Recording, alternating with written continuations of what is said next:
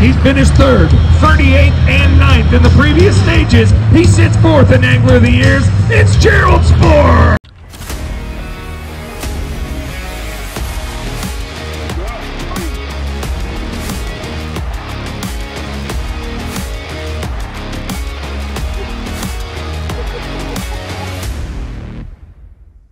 Got heavy up. Come off? Damn, he just come off. Oh. Dang. Oh. Oh. Freaking long.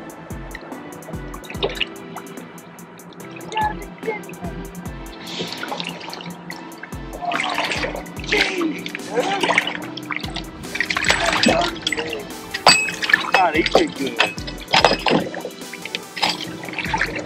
Two big ones I lost long line. Looking like not moving much, or well, Russ Main is flat. He's got 11 bass for 30 pounds. oh, look at him way out there. You Wow. see him? 4 pounder. Yep. We saw her that time. Yeah.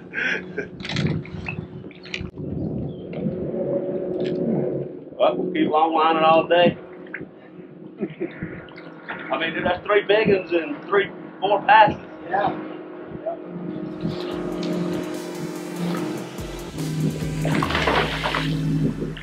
Come on. No. That's not what we'll be doing here.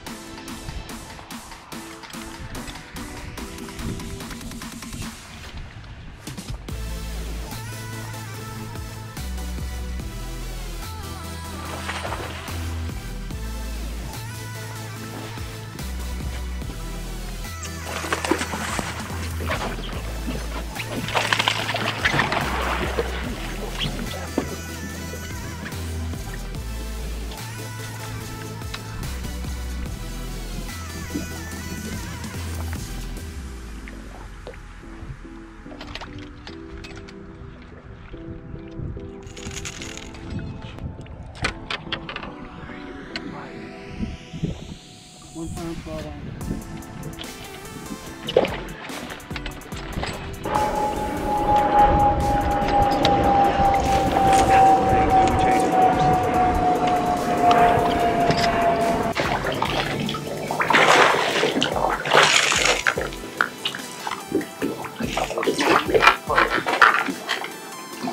Pounds, 1 ounce.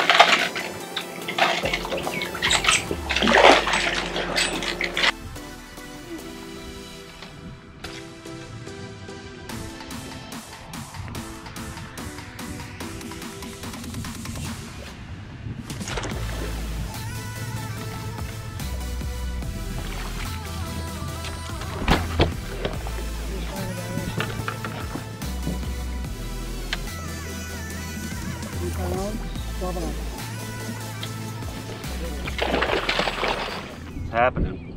Just gotta stop losing them, dude. We'd be freaking smashing them right now. I'm catching them. Ain't no doubt. Yep, well, it's just a matter of time now. They're biting on the penalty. June 13th now. That's how quick that happened.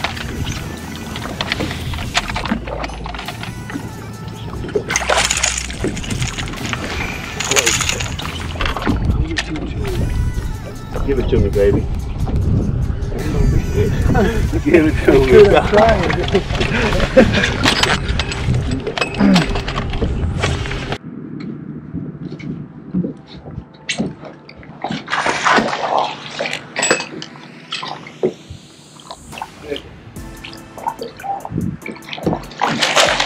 Yeah, dude!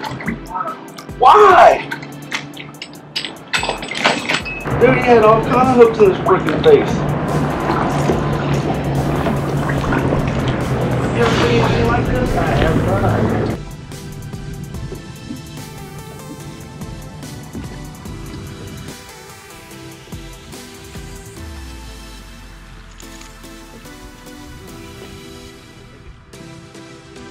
Just heartbreaking. 2 pounds, 7 ounces. That's the, you know what I'm saying? Yeah. That's disappointing. Oh, big time. Because it's like, we're here to get bites, land fish, and losing fish.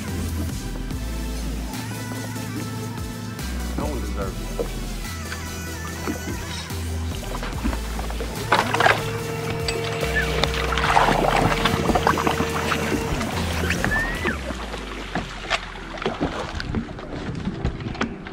Make it. We'll put him on there. Chunky.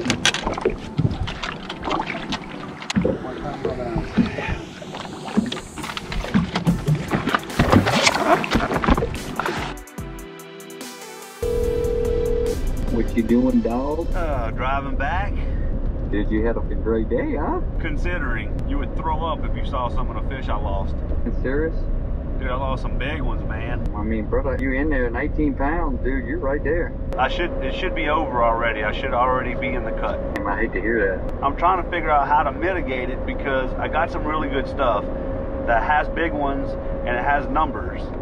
I caught a ton of 114s and 115s. And then those big ones, I'm dredging that crankbait on the bottom the whole time. And those big ones, they have to eat it off the bottom. And so they don't get it good because they're eating it off the bottom, you know? And I got to figure out a way. I got to change my system up a little bit. I got to see if I need to put some oversized hooks on there. I put the biggest number 2 Gamakatsu triple grips that I had, but I feel like they need to be bigger. All right, here we are, day 2 at Lake Chickamauga. Along with select cups. I'm 17th place right now. That cut line's at 20, and we're trying to make it to the knockout round. I had a lot of bites that I didn't capitalize on the first day, so I'm real excited to get out there today and take another shot at that. I got some really good areas. I'm offshore on the ledges, getting a lot of bites. A lot of them are 1 pound, 15 ounces, so I'm barely, 2 pounds is the minimum scoreable, so we're catching a ton of fish, but half those fish are non-scoreable bass. So hopefully today, they're a little bit bigger. They ate shad real good last night, and they're a little bit fatter, so I need them to weigh a little bit more. I'm gonna get out there and try to knock it out the park, but looking to make our 4th knockout round in a row. So wish me luck, and I'll see you guys out there. Oh, goodness gracious. Dude, that sucker was big. And he freaking hit it right at the boat and broke my line. Big bass? I'm assuming. I loaded up on him, I was like, cool, and all of a sudden it just went pow, real quick, because it hit it so close to the boat. Can't get him going on this yet. I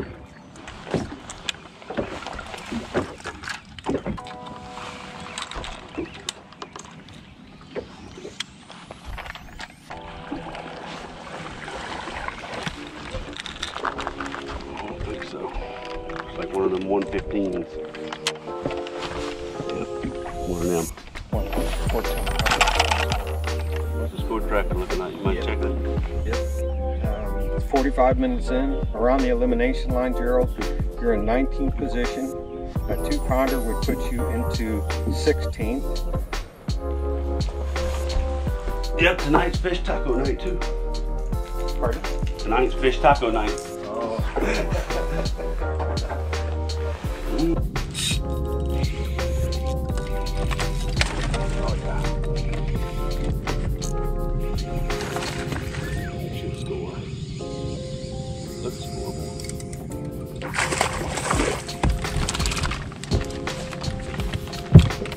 Yeah, he's a scoreable. He's gotta be.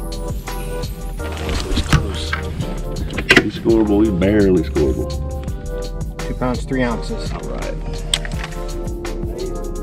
How these fish act.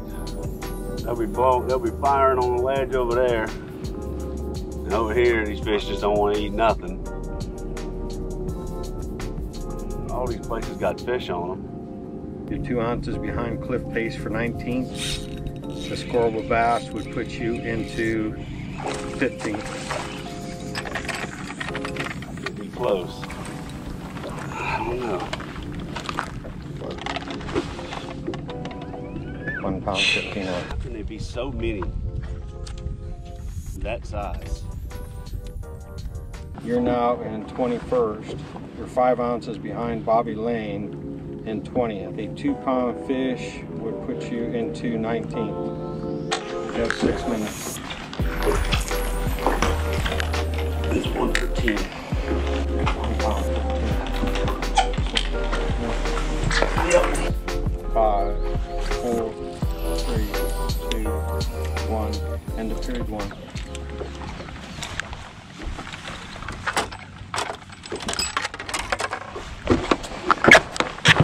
Man, those 115s are killing me. It's amazing.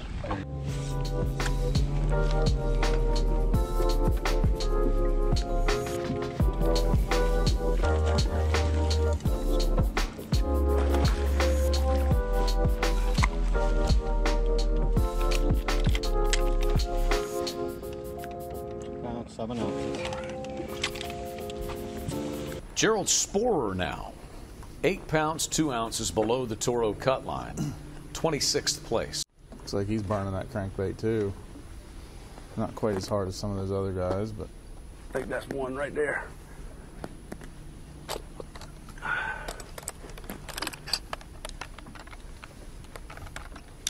Come on, baby.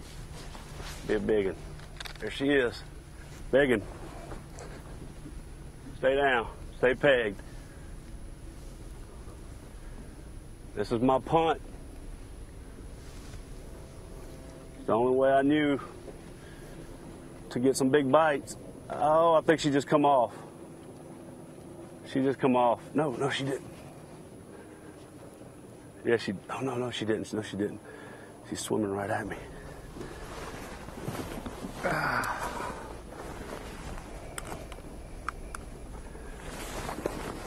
Ooh, that's a big one. That's it. That's why we came long line. It's a ledge leviathan.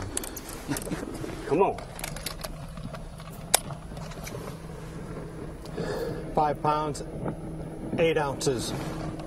210 back now, Sporer. Come on, one more. He started the day 17th, but has fallen below the Toro cut line. Can he make that climb back?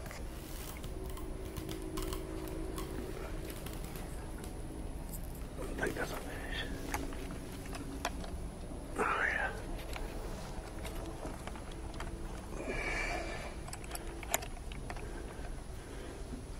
I don't know if it'll score. I see her way out there.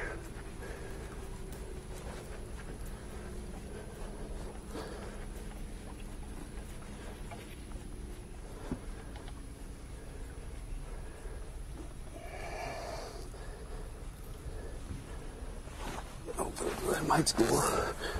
Yeah, that might score.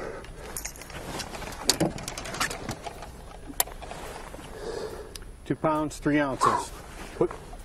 2 pounds, 3 ounces. All right. I can't get on that trolling motor fast enough. Oh, crap. He's within 7 ounces of the Toro cut line and in 21st. Final 18 minutes. 20 moving on. 20 headed home. He needs one scoreable to get himself in.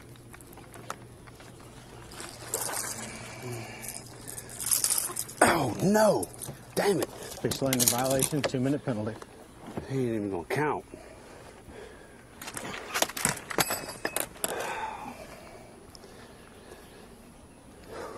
The double whammy for Sporer. 8, 7. 5, 4, 3, 2, 1. Lines up. All right. Didn't make the cut on Chickamauga. Heartbreaking. This place has got my number. I have not made a cut here yet since I started professional fishing. You know, I feel like I was doing the right things. I had really good bites on day one. I lost a lot of big fish the first day. You know, I know losing fish is part of the game, but it was excessive on day one. I lost a lot of big fish.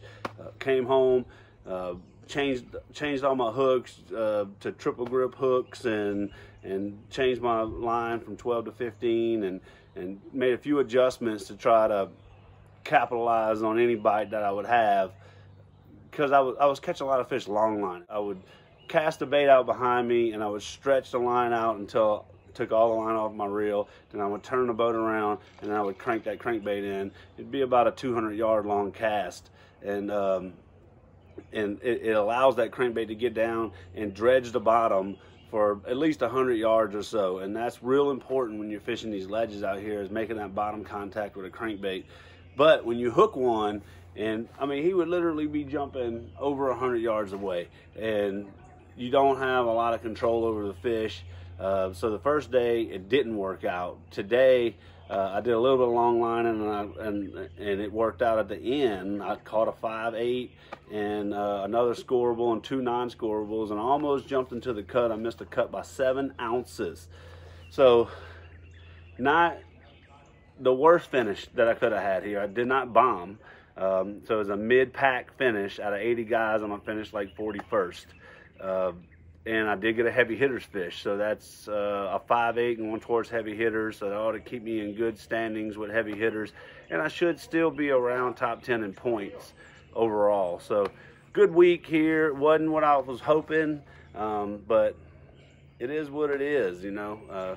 Just gotta leave here with your head high, know that I made a good last-minute decision to move and catch those few fish at the end and have a chance at it, but it's just part of it. So that's the first cut I missed this season. I had 2 top 10s, another knockout round finish where I finished in the 30s, and then this one's a 41st place finish or so. So move on to the next one. We have 3 events left. Season's going good, but Chickamauga still has my number, and I'm gonna get it back one day.